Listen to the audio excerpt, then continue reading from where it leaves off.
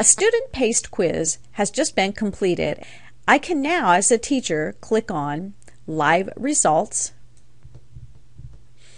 I can see the students' names, the progress, and remember, the first question is just their name. So there were 3 questions, and all students completed all 3 questions. The correct answers are only showing out of 2 because remember, the first question is their name, so that is not scored as an answer. So the first student, Joe Smith, got 1 answer right out of 2. Mary got 1 answer right out of 2, and so forth. So now I can hide these live results. And if I select End Activity, another screen will pop up that says, do I want to email the report to myself? Do I want to download the report? No report, or I can just cancel out of the screen. I'm going to download the report, and I'm going to open it with Microsoft Excel. I would also have the option of saving the file, but I'm going to go ahead and open it first. And I'll click OK. And here is the report.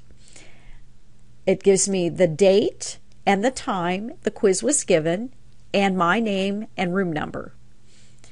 Now, if you want to see the full question, for example, for this one right here, what is the name of, and you forget what that question is, just move your mouse at the very top in the little in-between bar, and you'll get this 4-directional arrow where you can click and drag it over until you can see the full name of the question.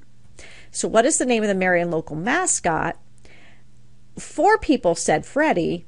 1 person said Francine, and you'll notice the items in green are correct and the items in red are incorrect.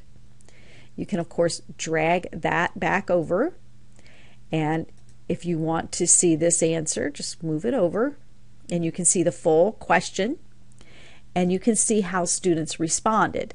Now, Matt Miller missed the question because he put OH instead of spelling out Ohio with OHIO. And there are your scores and the number of correct answers.